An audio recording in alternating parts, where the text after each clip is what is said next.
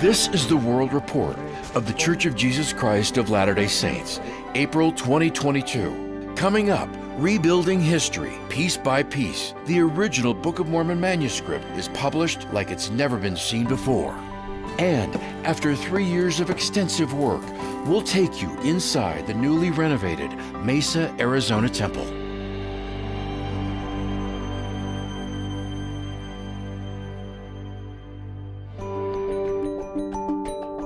Welcome to Roots Tech 2022 by Family Search. I'm Nadia. And I'm Matthew.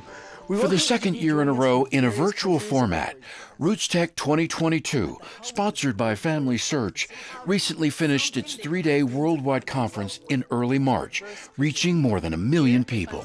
We greet you today from the extravagant city of Rio de Janeiro. Family Discovery Day was the crowning event on the final day, hosted by Elder Ulysses Suarez of the 12 and his wife Rosanna, telling the heartwarming stories of how they met, married, and raised a family in Brazil.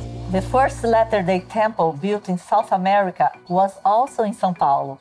And even when we started our own family with our 3 children, we visited my family every Sunday. We cooked together, shared a meal together, and spent hours and hours together in love and support for one another. I think music is just part of our DNA. A light for everyone, the theme of this year's cultural celebration, Luz de las Naciones, Light of the Nations, focused on finding joy and hope in times of trial and difficulty. Featuring a cast of hundreds of volunteers, the night featured traditional and modern song, dance, and stories reflecting cultures from countries throughout Latin America. We wanted to share the feeling of Luz de las Naciones, that we can still shine no matter what, that nothing is going to stop us.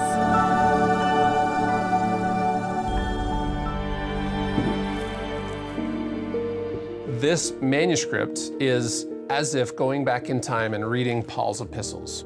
Historian Dr. Robin Scott Jensen holds one of the most important and sacred documents for church members. These are the original pages of the Book of Mormon manuscript. It's a key piece of scripture for members of the faith, translated by Joseph Smith, founder and first president of the church.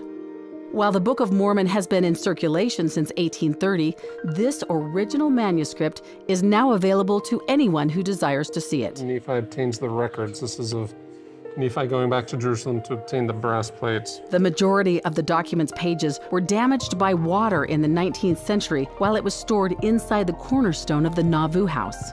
After Smith's martyrdom, the manuscript was scattered. Smith's widow, Emma Smith, remarried, and her second husband gave portions of it away to visitors in Nauvoo. But over time, historians started the painstaking process of gathering and putting the pages back together. New multispectral imaging reveals the faintest markings compared to the same images photographed with 1950s technology. There are pages where it's dramatically improved, where you can read the text, whereas before you couldn't. We think, well, it would be so cool if everybody could come look at the actual artifact. Our feeling is that what we present in the book, it will be an even better experience in some ways because we've done so much work. These texts were vital to the restoration of the gospel in its fullness. This volume touches my heart deeply. This latest installment of the Joseph Smith Papers marks the 23rd volume published.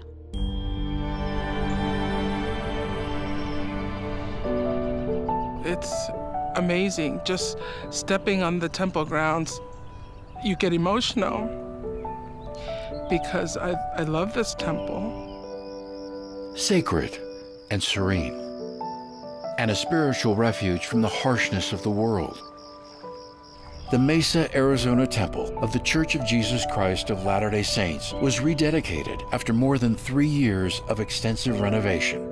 The Mesa temple holds deep connections to thousands of families that have passed through its doors for nearly a century. The reason why this is special to me is because it's the temple that we were still as a family. Elizabeth recalls selling everything her family owned to make the costly journey from El Salvador to Arizona to be joined together as a family forever. Over the years, large groups of Latinos have done the same, made possible by a significant event that took place in 1945 in Mesa, the first temple ceremony offered in Spanish that now enables millions of families to participate in their native languages across the globe. The nearly 75,000 square foot structure is the seventh temple of the church. Its design is a departure from previous temple architecture. The church was coming out of this era of immense persecution and wanted to build temples that fit in with the landscape, that weren't making too bold of a statement. So here in Mesa, they chose a temple without a steeple, without a Moroni, and a colonial revival style. We had to work with historic structures and new structures and blend them together to make them look like they're unified and part of the same system. Updating with more efficient utility systems, especially air conditioning, was at the top of the list. An artist was commissioned to create new murals to completely cover the walls of each instruction room, similar to how they looked in 1927. The new paintings pay homage to the original artists. I became very connected to feeling akin to them. I felt a harmony and a resonance with their intent. It took painstaking effort and prayer to replicate and match the materials used in the temple. So everything that we had matched exactly what was here in the historic time. The bride's room features a crystal chandelier and sconces, walnut millwork, and decorative friezes. The baptistry, its purpose to help members follow the Savior's commandment that all must be baptized. Here, temple patrons can act on behalf of those who didn't have the opportunity in this life. Unique to the Mesa Temple, above the doorways are scriptural passages that invite introspection as patrons progress through the sacred space. Sealing rooms where families are joined together for time and eternity. Lustrous crystalline chandeliers highlight a finely appointed celestial room. Exquisitely detailed furnishings and decor, designed to uplift the spirit and inspire the soul. We used the finest materials and highest quality processes to build a house of the Lord. Entering this sacred space represents the ultimate progression one can achieve toward heaven itself. The Mesa, Arizona Temple, with its rich heritage, stands majestic and renewed, ready to serve once again as a heavenly refuge to families and the community.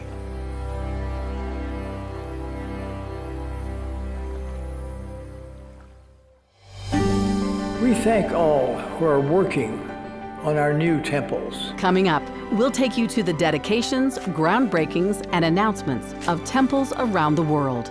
We're building temples at a faster rate now than ever before in the history of the church.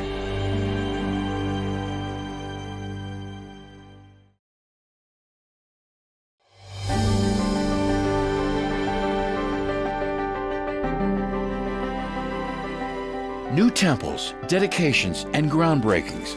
Amid global challenges, the work of temple building continues unhindered. We thank all who are working on our new temples. They are being built all over the world. In the October 2021 General Conference, President Russell M. Nelson announced plans to construct 13 new temples around the world.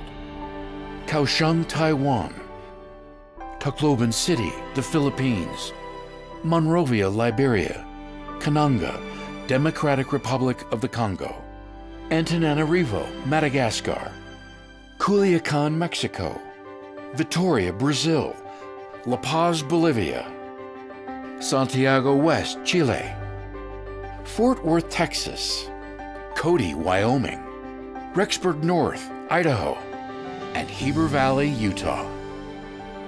In addition to new temples announced, several newly completed temples have been dedicated.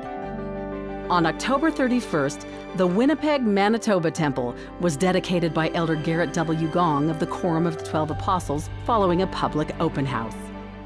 The temple will now serve nearly 5,000 Latter-day Saints in Manitoba and Northern Ontario. In November, Elders M. Russell Ballard and Neil L. Anderson dedicated the Pocatello, Idaho Temple on the eastern foothills of the city. A temple is a place where sacred covenants and ordinances can be performed. We're building temples at a faster rate now than ever before in the history of the church. Ground was broken for the 71,000 square foot temple in the spring of 2019. Now completed, this House of the Lord is the 5th operating temple in the state of Idaho. In December, President Dallin H. Oaks of the First Presidency rededicated the Mesa, Arizona temple following its extensive renovations. The building of multiple temples throughout the world is to prepare the covenant children of the Lord with the strength they need. As well as dedications, since October, ground has been broken for temples in Casper, Wyoming, Pago Pago, American Samoa, and Freetown, Sierra Leone. In addition to new temple construction, Pioneer-era temples continue to be updated and renovated. The extensive St. George Temple renovation has crossed the 2-year mark and is now in the home stretch. The West Addition, well underway. The exterior North Addition is ready for paint. And the completion of walkways, planters, and landscaping are on schedule. One of the main things that we've done in the last year is we finished all the primary upgrades that we need to do to the historic temple. We're able to get in and now work on all the mechanicals, electrical, and then get into the finished work. Being able to collaborate and to make something this challenging, you know, it's just an honor to be able to work on a house of the Lord.